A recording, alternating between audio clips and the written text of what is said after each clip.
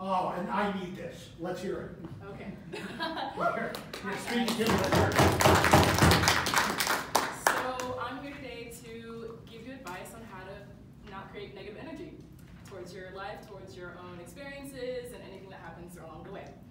So basically, as a human being, we all go through hardships and obstacles that make us want to give up and discourage our worth. Therefore, it's a natural instinct, yet not many understand that it's a mindset we carry with pessimistic values. It's easy to hold heavy shoulders of guilt, sadness, and anxiety, but it seems harder to let go of it. What I've learned in the past is that negative energy affects our potential to become greater and influential. You construct the kind of life you want to live. Research has shown that people who cultivate negative energy experience more stress, sickness, and less opportunity. Therefore, that is why I'm here to alter your life in 5 revolutionary steps. And it's called How to Get Rid of Negative Energy in 5 Steps tutorial by me. Okay, so I'm going to start with a quote by Lao Tzu,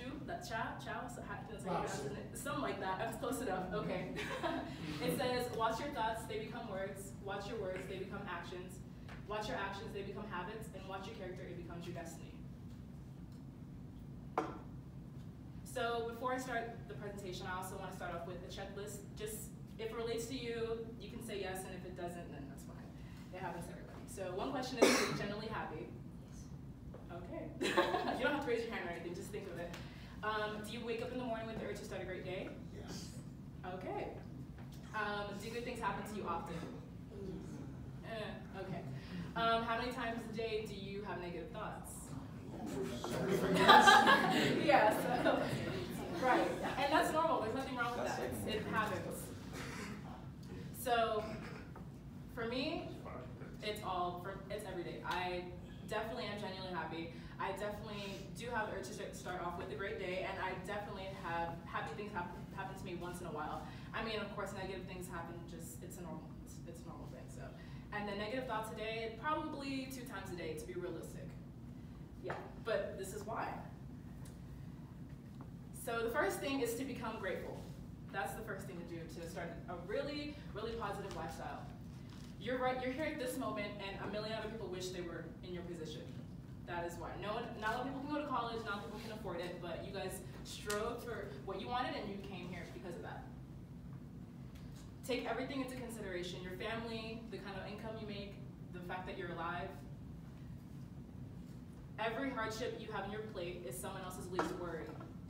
So just because you go through something doesn't mean anyone else has it less worse than you do, or way worse, so remember that. You're put into conflicts that shape you, not destruct you. So anything you go through in life, you're definitely there to learn a lesson. It's not something that just happens out of nowhere, things happen to you for a reason. Second step, also, stop comparing. That's another one. Laugh more at yourself, at life, at situations you go through. Life is busy, you get caught up and you feel sometimes like a robot. It feels like an ongoing routine to go to school, work, class, school, work, eat, class, and it feels like your life just has no actual meaning at the end of the day. Therefore, having a reserved attitude can implement negative results. So having strict policies for yourself, not just doing homework all the time, which is something I definitely need to work on because I do need to live out a little more. It's okay. It definitely doesn't give you anything, no new experiences happen out of it, I can tell you that. And not having new experiences will reflect how you kind of work throughout the day. Not everything in life is that serious. That's something I also need to learn more. Let loose.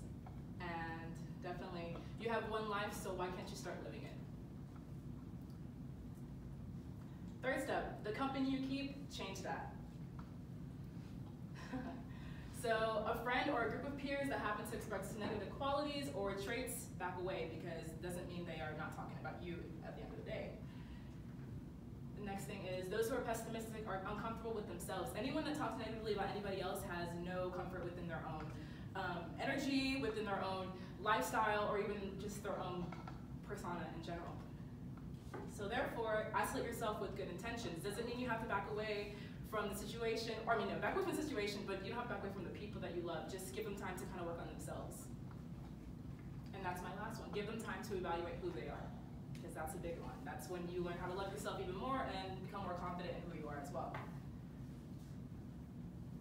Fourth step, ignore the haters and don't be a hater. Which means the haters don't know you, nor do they even know themselves. Ignorance is an entry to become a routine to judge.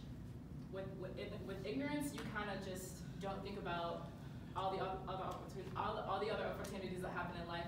Therefore, you also don't think about how other people are going through worse things than you are, and it just clogs up your mind into thinking that someone else just is better than you, even though it's not true. Everyone else has the same situation. And then keep being a badass and walk away. That's my key every day, my motto. Yeah, I love that meme. And then step 5 is meditation. Now I know it sounds weird, I know other people think of like, whoa, that's not some like voodoo type stuff, but no, actually meditation works and I have done it before. The first time I did it was probably 4 years ago after going through like a bully, situation that I had accompanied by life, but there's different types of meditation. It's not just breathing on your own and being in like a private space. There's yoga, there's breathing heavily once in a while, just trying to, how we did it in class the other time, and et cetera, et cetera. Okay. So meditation creates the most powerful vibrations in your body, which means it gives you a clear thought process and a clear energy in your life. Helps alter anxiety levels. It de-stresses your inner and outer core, and it radiates your love and thought process, like you said. These are a few last tips. Our mindfulness can much improve our lives, which means knowledge is definitely power. We will always learn, always grow as people, so you don't know anything. No one knows everything. It's not true. Also, declutter your life. Stay away from all gossip. The less you know won't hurt. Don't talk about anyone. No one is your concern. Reorganize your priorities, study habits, exercise, clean your room, clean any other space you may have that is decluttered. So, help more people without wanting anything in return. And lastly, my life motto would have to be: I'm a firm believer in anything you put into the universe will come back to you. And continue having a blissful and optimistic life. And that is it.